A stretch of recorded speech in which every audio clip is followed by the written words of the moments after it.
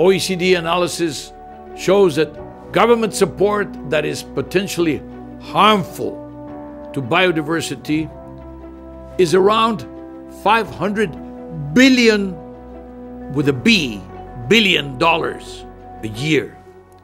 And that happens to be more than 5 times the spending that is allocated to protect biodiversity, which amounts to around 85 billion per year globally.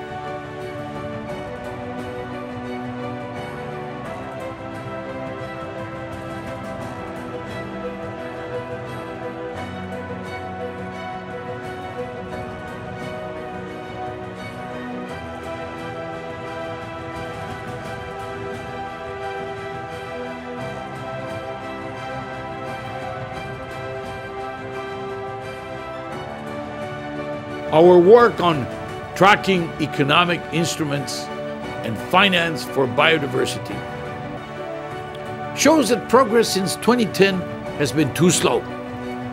Revenue generated from biodiversity-relevant taxes, for example, is less than 1% of the total revenue from environmentally relevant taxes, which are already themselves a small percentage of GDP.